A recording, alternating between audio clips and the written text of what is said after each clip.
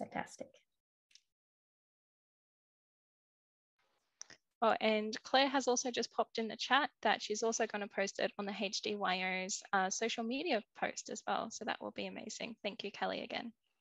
No worries. Thank you. That's great. That's okay. So to start off the next section, so I'm actually going to be presenting. Hi, just again, I'm Angela from Brisbane in Australia. I'm based in Queensland. And I'm actually going to be speaking about my Huntington's journey, but more importantly, my recent IVF with PGT journey that I've completed. So I have a presentation that I have organized. So I'm going to get this loaded shortly.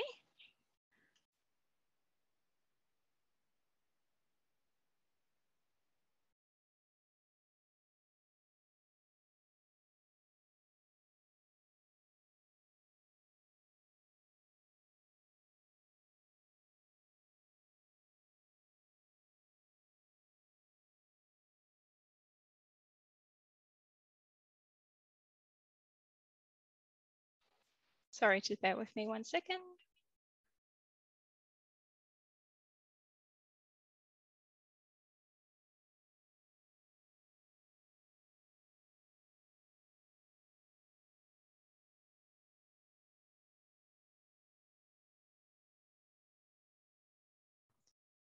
Okay, thank you. So I'm going to be doing a bit of an introduction. Before I go through anything though, I do just want to let people know that there are medical images and then also technically medical procedures shown. So just make sure that viewer discretion is advised. Of course, everything today is personal, so it's all based on my particular experience. Obviously, I'm not a medical professional, so yeah, just keep that in mind. And then in terms of the fertility experience with IVF, of course, that's also based on my particular journey as well. And I guess, you know, everyone has their own unique individual journey. So keep that in mind. So a little bit about my history with Huntington's. So my Huntington's history actually started with my great-grandfather. However, he actually passed away before any symptoms arose. And so he wasn't actually confirmed, but we believe that's how the Huntington's gene entered my family tree. Now, my grandfather's brother was actually the first person in my family tree to be symptomatic. So he had a lot of mental health illness issues for quite a number of years, and it was unknown in the family of what it was until my granddad's sister, Auntie Ruth, was genetically tested for Huntington's disease. And this is a photo up here of my mum, and this is my Auntie Ruth. This is my granddad and myself as a baby. Shortly after Auntie Ruth became positive for HD, we then learned that it was a genetic illness. So of course we determined that potentially my granddad was also going to be at risk. He wasn't genetically tested though, because he actually became symptomatic shortly after my Auntie Ruth did. Pretty much my grandma was the main caregiver for my grandfather for many, many years. You know, I was a young child and I just saw him as this old man. I didn't actually realize that it was Huntington's disease. You know, I was only about 4 or 5 and I just thought he walked funny. You know, I just thought that he was old and that's why he was acting that way. Pretty much one day my parents sat me down and they said, no, he's actually different than most people. He's actually, you know, the funny arm movements that he makes, that's actually uncontrollable. He can't control that. And that is what really first allowed me to understand what Huntington's was. As the years went by, of course, my grandfather, symptoms just became worse. So my family actually moved him into a nursing home where he became quite severe in his late stages of HD, and he passed away a couple of years after moving into the nursing home. When my grandfather passed away, my mum actually became symptomatic. I guess just, you know, dealing with the grief. It was about the same time. So it was a lot all at once for our family. And yeah, so mum never actually was genetically tested, but she did attend a specialist appointments, and the specialist completed a mental and physical examination with my mum where they confirmed that she had HD, even though she wasn't tested. So for my mum's Huntington's journey, she was just, first symptomatic when I was in primary school. So I was still quite young. I was only about 10 or 11 when she first became symptomatic. When she did become symptomatic, she had a really long struggle with depression straightly afterwards. She had a couple of cares, but the big thing that wasn't fantastic for my mum is when she had to give up her license. So pretty much she didn't have the same responsiveness that you need for driving, and basically with that she had to lose her license. After that, she had to basically live semi-independently. She needed help preparing meals, needed help cleaning her unit. So it was a couple of years, but it was a bit of a struggle. What ended up happening though over the time as her symptoms progressed is then she started having difficult walking. So what we did is at first we used like a wheelie walker, and that was helpful. We didn't really find a walking cane was that great. We used like sippy cups or cups with straws so she could drink properly and eat her meals. But eventually got to the point where she was just losing too much weight, and she became very fragile and thin. So pretty much in a couple of months, she lost almost 15 kilos. And it was a really big struggle.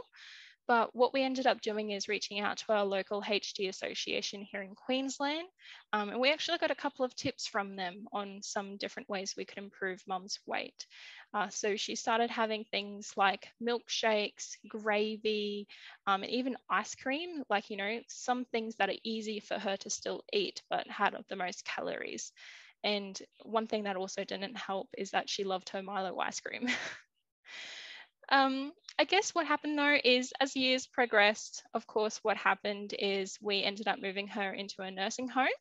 And basically, as soon as she moved into the nursing home, she was basically bound to a bed or a wheelchair. So we ended up moving her quite late into her late stages. But what was really great is when we did move her into the nursing home, it was a bit relieving for myself and my family, as we didn't have the extra care and, that responsibility as well. It gave us a little bit of relief. I was working part-time plus also studying full-time at the same time as well. So it was a little bit difficult. One thing that I guess happens at the late stages of HD is sometimes their mind can get a little bit clouded.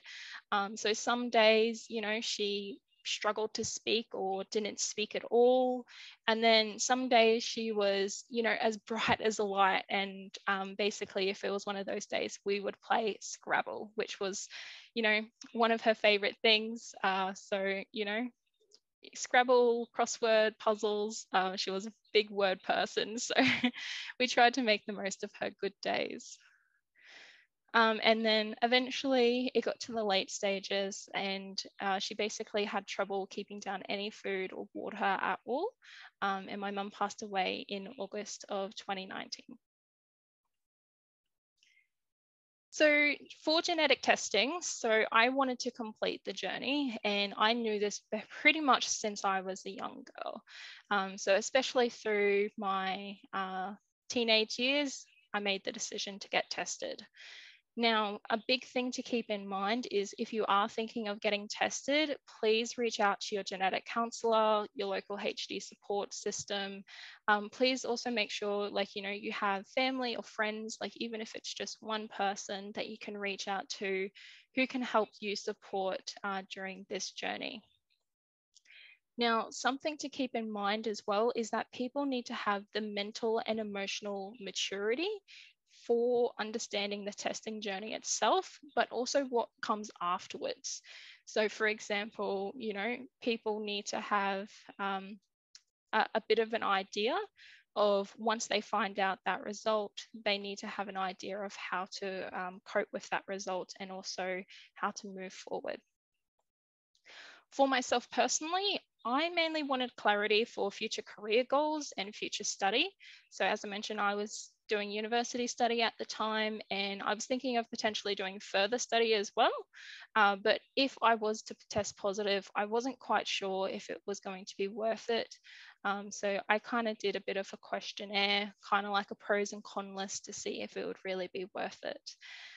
I guess a couple of things that I was thinking is if I was to test positive, then I may have to retire earlier.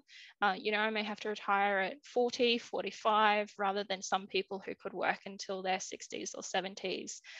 So what this is obviously going to affect is the savings I would need for retirement. Plus also HD has its extra cost as well. So I was thinking both short and long-term goals. Plus, of course, another reason I wanted to be tested is because I knew that if I was positive, I wanted HD to stop with me. So I basically knew that if I was to have any children, I wanted to have all of the options that would only result in a HD-free baby. So for my particular journey, it started with a doctor's appointment. So I went and saw my local GP here in Australia, spoke to him, advised him that my mum had Huntington's and that I have Huntington's in my family tree. And what he did is he wrote a referral to Genetic Health Queensland, which is my local government authority for genetics. After that, I spoke to a genetic counsellor for quite a couple of hours. We broke it up over a couple of calls though, but we spoke about many things. We spoke about my history, my granddad, myself, my mum, and, even the care requirements I had as a caregiver as well. He gave me a bit of an overview of what would be involved, how long it would take, and some of the necessary requirements, such as seeing a psychologist. And one of the reasons why seeing a psychologist is important is because they need to help prepare you for your results. Whether if it's negative, they may need to help you prepare for things such as survivor's guilt. If it's potentially positive, then I knew a big thing that I was going to struggle with was telling my mum my genetic positive result without feeling like a burden. So once we established the connection through my family tree, my family ended up getting connected all the way back to my grand aunt Ruth from the 1990s. Once that connection was made, I had about 4 sessions with my psychologist in preparation, spread over a couple of months. And then once they determined that I was ready, I then had a blood test that was completed at my local hospital. One of the things for my personal genetic testing journey is that I made sure that I was in a bit of a break from my university life. I made sure there was no busy commitments or examinations that I had. I wanted a bit of flexibility in my life at that particular time. So for preparing for the genetic result day, I made sure that a couple of days afterwards, I could do whatever I want. I had flexibility. I made sure that the people close to me as well were also available. So if I needed them for support, they were there available as well. Another tip that I did is also planned a bit of a break. So I took my dog to the beach. I had a bit, of a holiday. And I guess that just helped processing if it was going to be positive or negative. But I ended up testing gene positive in 2017 when I was 20. And my dad and my boyfriend, later to become my husband, attended the appointment with me. Now, coping with your result is something that is challenging in itself. So as I mentioned, definitely plan a time where you have no commitments. If, for example, you had to attend work the next day, but you tested positive, you're not going to be in the right headspace. You may still be confused. For example, myself, I actually went into major shock that afternoon after I found out my result and ended up back in hospital. So yeah, definitely having some flexibility in your life is key. One thing that also helped me a lot was staying in contact with my psychologist. So even still to date, like 5 years later, I'm still in contact with her. And I guess now it's to the point where we've developed our own personal relationship. She knows, you know, how I went with my mum when I was just a caregiver as a teenager, through my testing process and forward as well. So it's really nice to have that ongoing relationship. But it's also just having that trust as well. Like, you know, someone who's outside of the family, like for myself, I didn't want to be a burden. So, you know, just having that person that I could speak to, I always found that improved my mental health so much. Of course, though, after I did test positive, I did go into a bit of depression. You know, I had anxiety quite severe for a couple of years afterwards. And I guess sometimes, you know, keeping up with your daily routine, try and do 3 things that you love, like per week or per month. Like, for example, I would go to the beach, read my favorite book series, you know, watch a movie, do something for yourself every once in a while.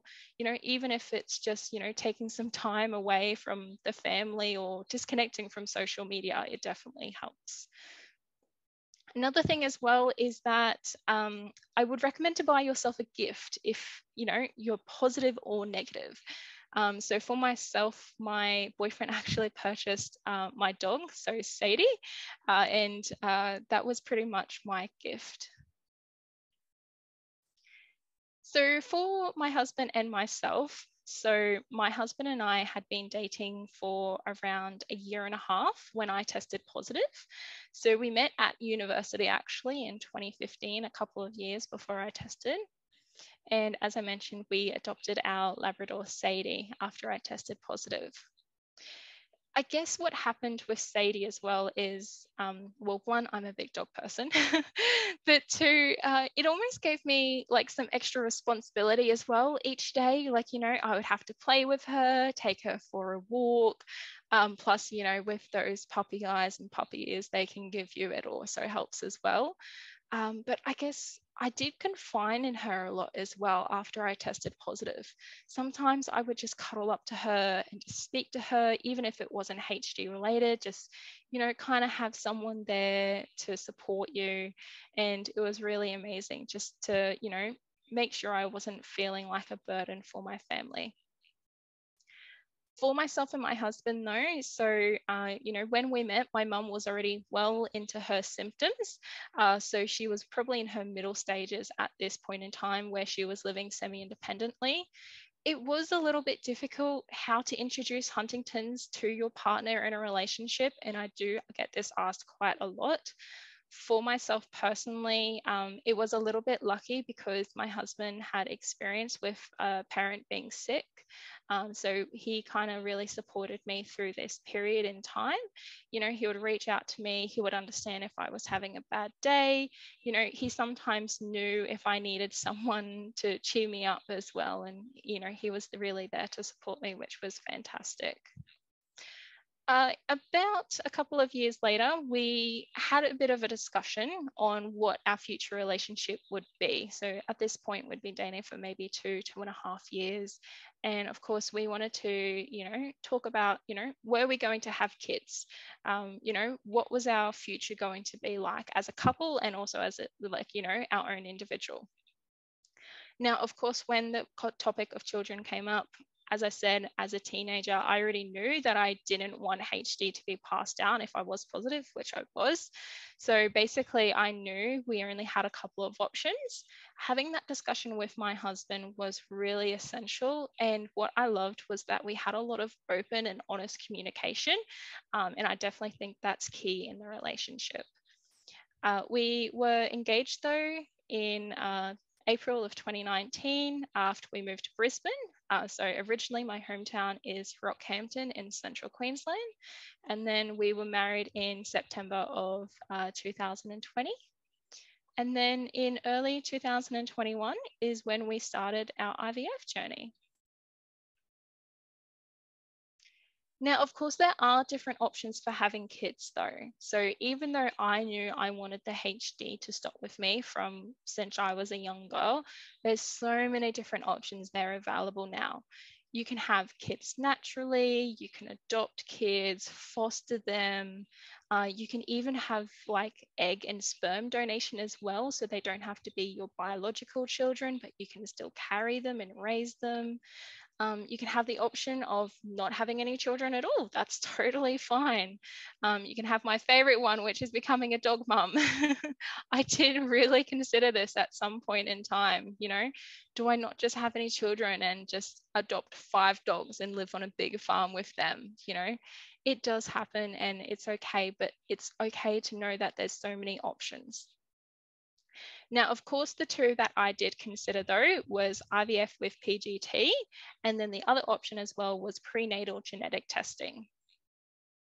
So I guess why I opted for IVF PGT though is that I knew I wanted the HD to stop, and it does have probably the most success rate with the test being accurate. So for PGT, it's about 98 to 99%. It's pretty good in Australia. In different countries around the world, I'm not quite sure on the statistics, but I do believe it's very similar as well. The main reason why I opted for PGT though is that I never wanted to do prenatal genetic testing. So after I did quite a bit of research online, I found out that you actually become pregnant naturally, and then they test the baby when they're 12 weeks old, well, when you're 12 weeks pregnant. And when they actually do the testing, there is an increased chance that you can have a miscarry. Now, it's not a significant increase, but it's still an increased chance. And basically, I guess the thing is if they do the prenatal genetic testing, and then it comes back that the baby would be positive, my husband and I never wanted to be in that position where we would have to make a decision on what we would do moving forward and if we would have the child or not. So because of that, my husband and I decided to start our IVF with PGT journey. Now, when we started the journey, we got a doctor referral, saw our fertility specialist. When I spoke to my doctor about starting our IVF journey, one thing that I wanted to do is ensure that I had a doctor who had kind of be familiar with the PGT process, but maybe even had a Huntington's patients in the past, because then they kind of had a bit of an understanding of the process and what we were going through. So for the PGT, in order for it to work, we need to do a thing called a genetic workup. There's a couple of different names for it. And basically what that means is there's quite a few consent forms you got to do, just understanding what is involved, the risk in it. You have a consultant with a nurse, both in the fertility specialist group and also in the genetics department themselves. And they are really supportive through the genetic workup stage. Now, my husband and I both completed our blood test for the genetic workup to start. And basically what that means is they test our blood. So for example, for myself as a female, they test my AMH, which basically, has a bit of a rough idea of how my hormone levels are going and make sure there's no infertility issues that I'm unaware of. One thing with my personal journey though, is that because my mum she had already passed away, we actually had to use my dad's DNA to highlight my Huntington's gene. So because we never had a copy of my mum's DNA still available, and that was liable for them to use and test, we actually had to complete it differently. So what happened is they compared my blood to my dad's blood, knowing the other segments of my DNA would belong to my mum. So that's how they actually tested for the Huntington's to find the particular gene, so they can make the test to determine if my embryos would carry the HD gene or not.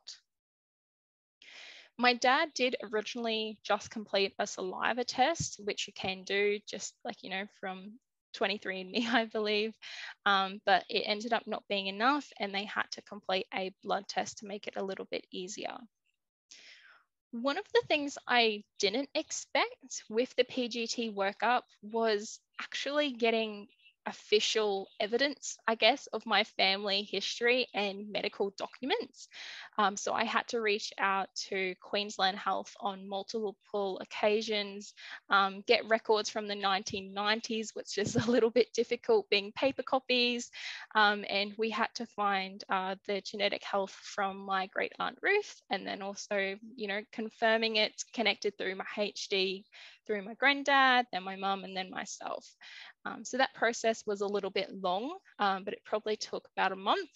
Once they had the paperwork though, we paid the bill and then they officially started the process. The process itself probably actually took about 2.5 months. So it is a little bit of time consuming for not only PGT, but IVF in general. But of course, in the end, they were able to confirm that they were able to highlight the particular HD gene in my blood. Now, how IVF works, so it happens in quite a few stages. So the first stage is when you begin your cycle. So on day 1 of your period, you will sometimes meet with your doctor to have a scan just to see how everything is going. You'll have quite a few appointments with them.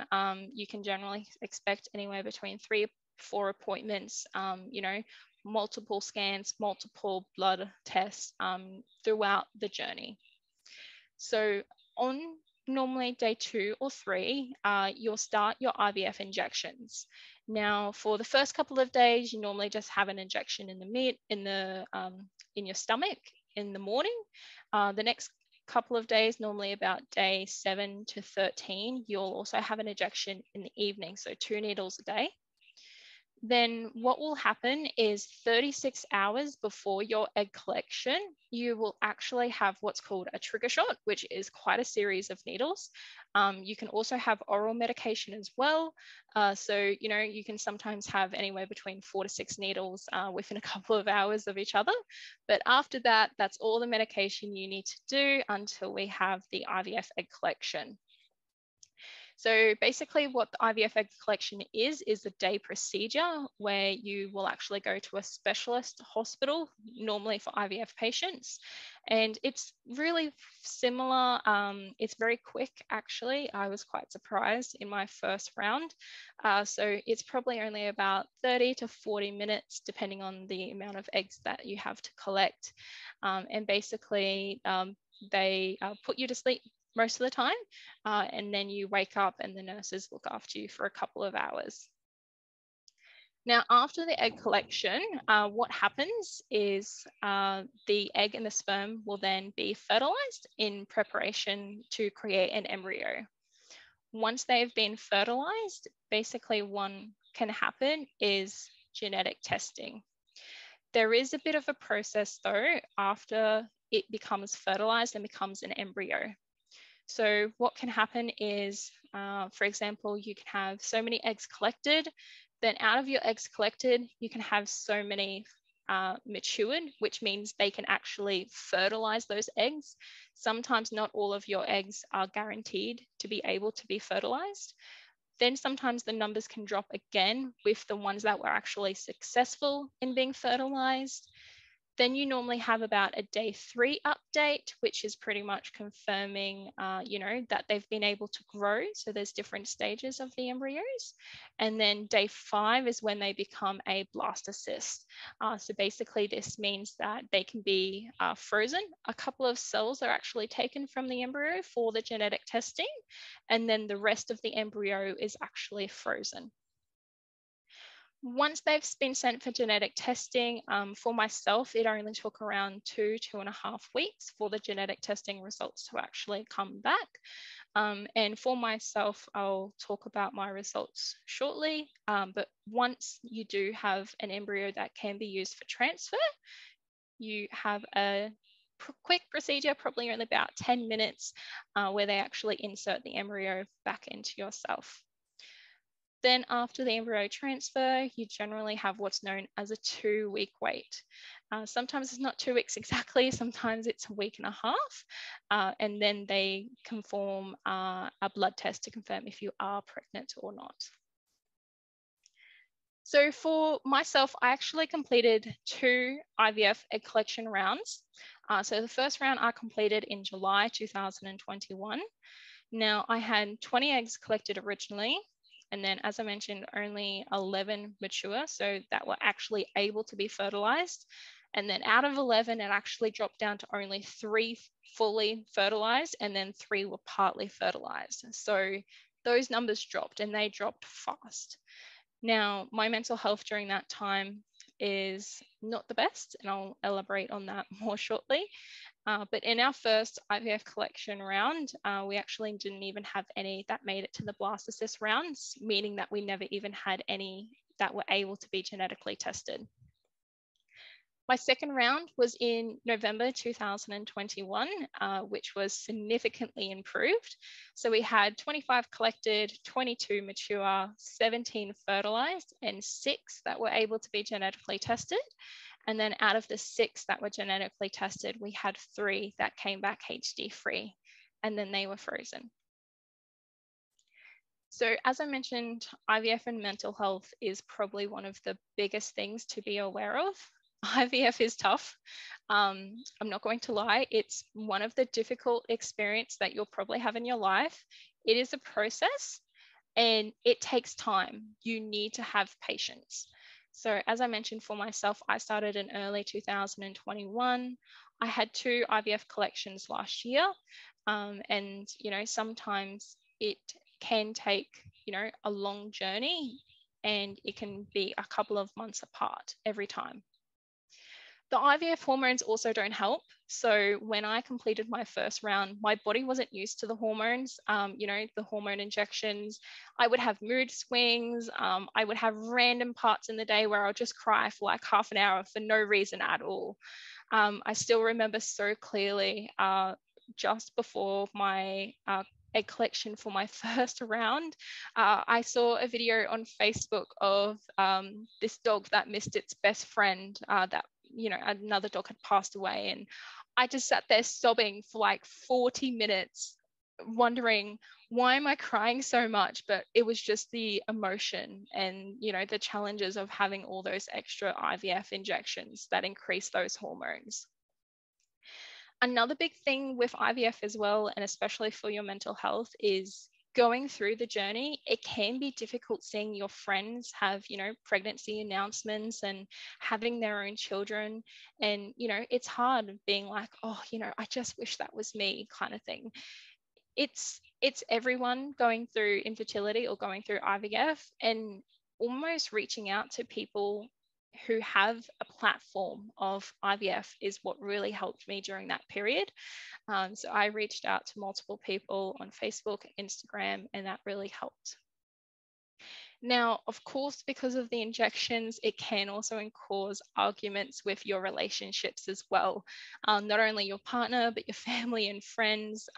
Sometimes you can just be so heated in the moment, full of those emotions, and, just go on a rage. And then, of course, you can get quite a bit of stress as well with IVF. Not only with it being a long process in general, but just being so complex. Another thing is watching those numbers drop so fast sometimes is a real challenge to not get wrapped up in the numbers. And I do find a lot of patients who do complete IVF struggle with that also. And I guess the thing is, just remember, you're not alone. There's so many people. I was so surprised on how many of my actual friends and family had gone through IVF without me knowing. I was still really shocked when, I was open and honest, and I posted on my own platform that I'm going through IVF. And, so many people privately messaged me, and that was really wonderful to see. Now, of course, if you do complete an embryo transfer, you do need to keep in mind that something that can happen is a miscarriage and also a negative pregnancy test. There's always going to be that risk there, and just keep in mind, be nice to your mental health. And I guess one thing that I spoke a lot with my psychologist about is it's also okay to grieve. And it's okay to grieve even about like an embryo loss, or the numbers decreasing. And, just prepare yourself for it. Be okay if it's a bad result. Now, a big thing is how much does it cost? It costs a lot of money. The main thing for IVF in Australia, though, is it changes between each state and also each fertility group. You can also require additional services as well, which adds on to the costs, for example, like ICIS, and then you can also have PGT on top. So it can be a bit. Normally in Australia, though, you would actually have to pay upfront about $14,000 per egg collection round. From that $14,000, Medicare normally refund you about $6,000. So for those who don't know, Medicare is the health government fund here in Australia, and basically the way they work is they may pay a portion of your expense. Now for the PGT workup, that was around $1,700 for myself. And then for the IVF transfer, it was $4,500 and I got around $1,800 back.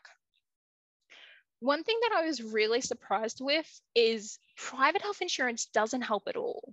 So I thought that with having private health insurance with IVF, it would make a huge difference in terms of my cost, but it didn't. So pretty much with private health insurance, you have to have top cover known as gold.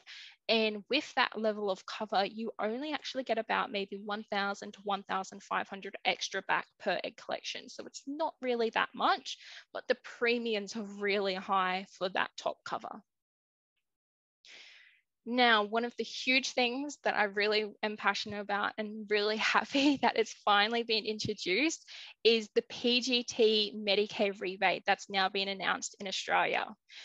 So in May of 2021, it was announced as part of the federal budget in Australia that there's going to be PGT with IVF rebates on the genetic testing per embryo. So for normally IVF, it's about $700 per embryo that you want to get genetically tested. So for example, myself, I had 6 to be genetically tested in my second round. So that's, $4,200.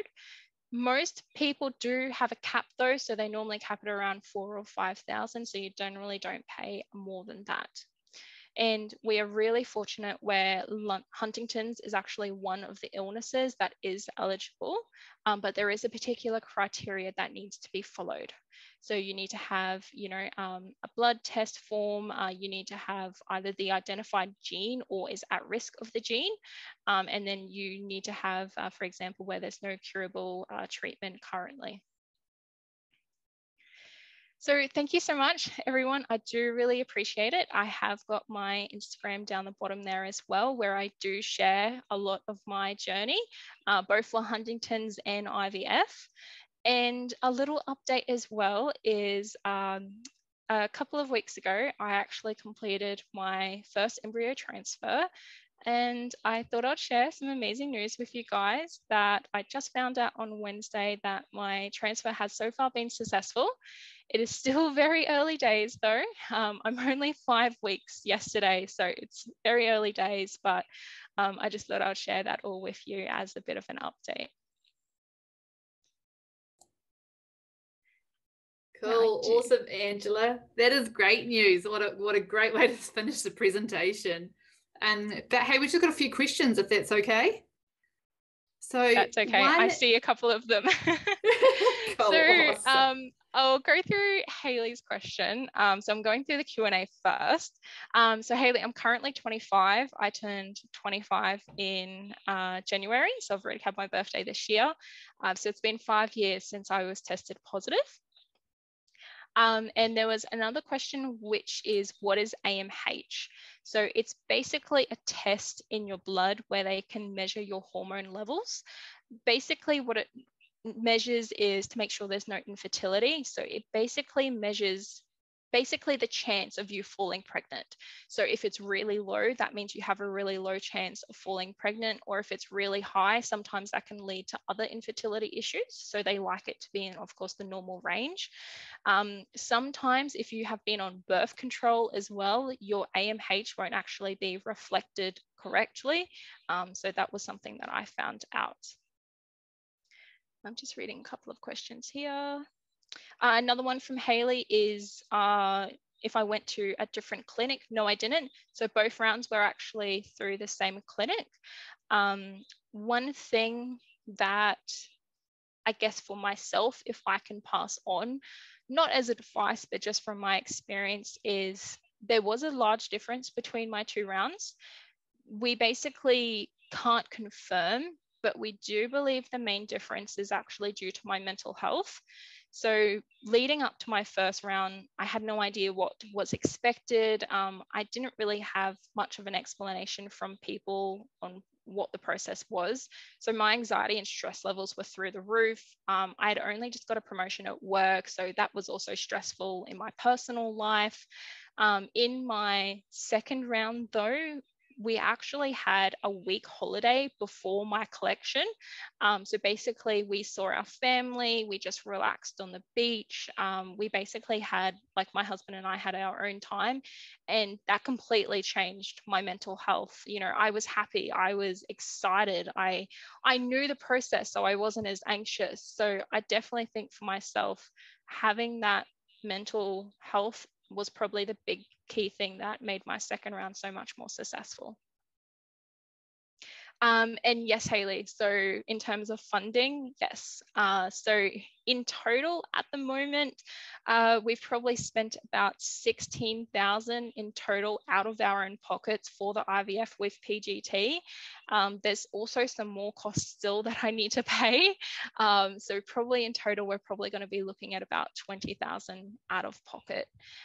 In some countries, they do have it where it can be partly funded, fully funded.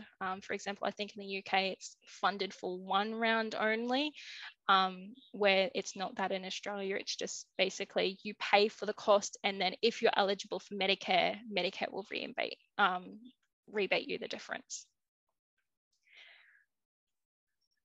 Okay, the chat is blowing up. I'm just going to have a look here for you guys. Thank you for all the messages though. Leanne, would you mind helping me out, go through these messages? Yeah, you're all good. And all the questions were in the question and answer section. There was just one other one though. Hayley would just like to know, what did you do for self-care on your not so good days? Yeah, that's a good one actually. Like not even just through the testing for HD, but also the IVF ones. And like, I'm not going to lie, like, you know, my partner and I had arguments some days, you know, just because I wasn't feeling it. I got to the point where in my first round, when I found out that I had 0, not even make it to the genetic stage, that really hit me hard. Like, you know, I had struggles, you know, sometimes I was questioning my judgment, being like, is it worth doing it? Like, you know, we just spent all this money. Like, I think at that point we'd spent like $7,000. And I was like, is it really worth doing IVF?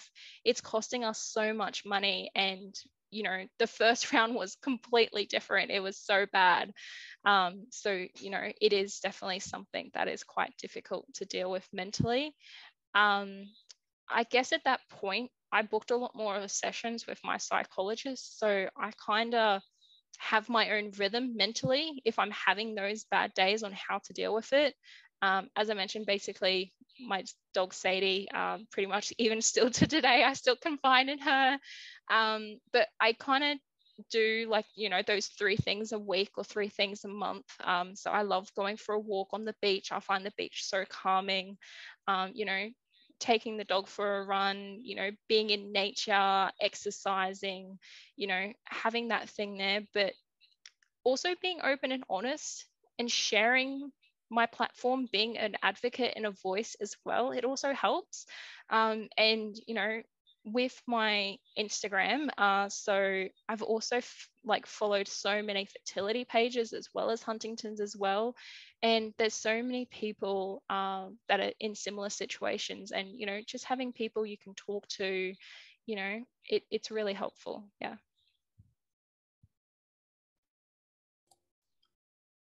Awesome. Thanks, Angela. I think that's all the questions that we've had through. So thank you for answering those. And thank you so much for an awesome presentation. Quite a few people come through saying how inspiring that was. but also hugely insightful for other people that will be going through this journey as well. So thank you for your vulnerability, and yeah, just thank you for the way that you presented it. It was awesome. That's okay. Thank you, everyone. I'll stick around for a little while in case anyone has any more questions.